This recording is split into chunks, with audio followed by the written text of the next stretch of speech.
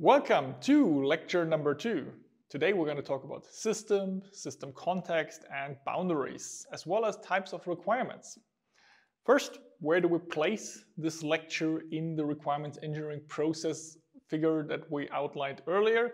We're not quite in the requirements analysis yet, but it is an important precursor to what we're going to talk about in the next lecture. So it's essentially a little bit of a preparation for what comes next.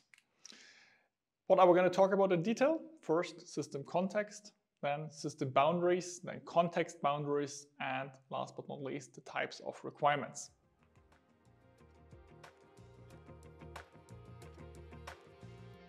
So first, we're going to talk about the system context. If you look at this figure, where we have the green square in the middle representing our system that we're concerned with as part of our requirements engineering process, and we have another yellow square around this, which represents the system context, the context in which our system is embedded. And the third square, the outer square, being the relevant environment that we don't really care about when we talk about our system that we're supposed to develop. The boundary between system and system context is called the system boundary, and the boundary between system context and the irrelevant environment is called the context boundary. But all of those we'll now explain in detail. So let's continue with the system context, so the yellow square in the middle. Why do we need a system context? Because a software system is always embedded in an environment. There is no software system that is not somehow embedded in something. Software does not exist in an empty space. And this environment influences the definition of requirements. The environment might consist of immaterial or material objects, technical or non-technical systems, people, technologies, business processes, laws, sensor, and existing software components. So ignoring the environment will most likely lead to defects in the requirement specification. If you build a great system that does not adhere to its outside environment or cannot be implemented and used inside that environment, then it's useless. That's why we need a system context. Some examples for limiting factors that go in this direction could be that your developers might be only trained in Java. That excludes other language options, or you're having similar constraints there. Another system context relevant parameter could be input data that's coming from a public available database. That excludes arbitrary input formats because you have to adhere to this external environment parameters that you're given. Maybe extreme probing should be used, therefore you can only use technologies for which the required tooling is available, e.g. automated testing. And maybe you have to use an existing library, or it has to be reused. That excludes other libraries that provide similar features. Also, the required development is compatible with the available library, or could also be like a legacy system or something else. All of those are factors of a system context.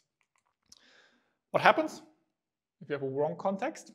In extreme cases, your project just doesn't work at all. Critical bugs that prevent system execution could happen. The system may not be deployable. The implementation may be impossible. But those are among the extreme cases. There are some less extreme cases like late changes to requirements increasing the cost, or the removal of features. Uncritical bugs are still bugs that you don't want to have, and the users just don't like the software. I mean, all of those are like, it's still functional, but it's not what you're looking for if you pay for this. In general, a wrong context leads to wrong requirements. Therefore, we would like to get the context right. Besides those examples and more colloquial explanations of the system context, we also have a proper definition from our reference literature. The system context is the part of the system environment relevant for the definition or for defining, understanding, and interpreting the system requirements. The system context consists of 4 context facets. First, the subject facet, the usage facet, the IT system facet, and the development facet. The system context is also relevant for a second reason, because the context can serve as an origin for requirements. Without knowing the context, requirements cannot be defined properly, and otherwise the requirements may be outside of the context. That might become more clear if you're looking at an example from medical applications, where the requirements, which often require the fulfillment of medical software standards.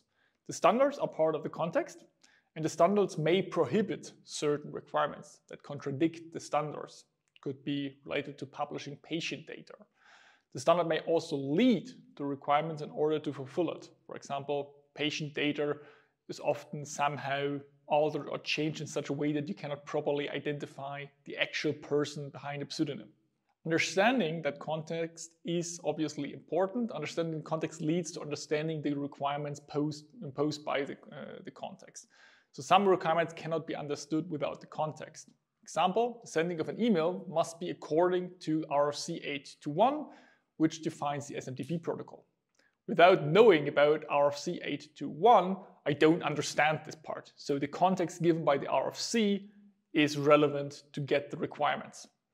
The why of requirements often originates from the context. Example, all documents must be encrypted with AES 256. Usually this is unreasonable, but if the context is that we're talking about classified documents, then AES 256 makes a lot of more sense, especially since it's NSA approved. Defining the system and the context boundaries is one of the most important and first tasks of your requirements engineering for you as the requirements engineer. It's also your main responsibility in this early phase. Both system boundary and context boundary must be defined. The system boundary tells you which aspects belong to the system and which aspects belong to the system context.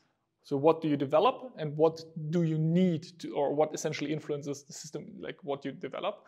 And the context boundary then separates which aspects belong to the system context and which aspects are relevant and not in the system context, so not scope of what you should think about.